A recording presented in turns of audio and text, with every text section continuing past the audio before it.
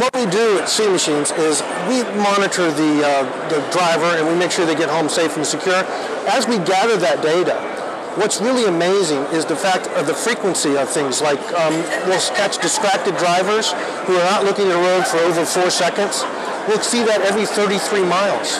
In some cases with fatigue, every 460 miles we detect somebody who's getting fatigued or falling asleep. That means it's sort of a crisis, and the fact that we're able to detect that and stop it in cab is critical to getting our drivers home safe. So we're not so much about the litigation. We capture forward-facing, we see the accidents. We're more about getting the drivers home safe and secure, and that's what the system does. What happens to the customer goes, I want to see if this works. So we said, okay, let's do a test. I'll put it in for 20 days, and I'll have them use it. No alarms. The videos and all the events are still being captured when somebody gets sleepy or distracted. And then after 20 days, I turn on the alarms. And when I do that, what we see is a drop in bad behavior. We change the behavior.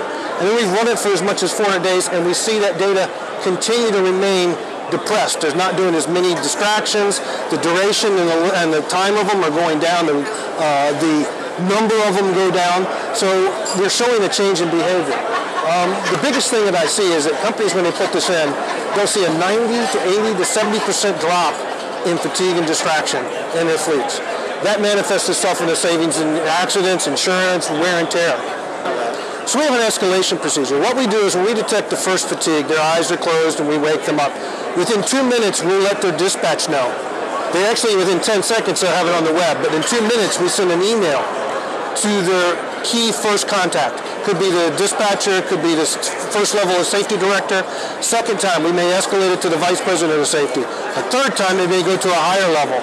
But we always indicate that you need to have intervention. The good thing about it is, while you're escalating, we're still keeping your driver awake by vibrating the seat and sending a tone while he's in those distressed states. So he may have a sleep episode, and while you're reacting, he may have another. We'll continue to wake him up while you're reacting to it.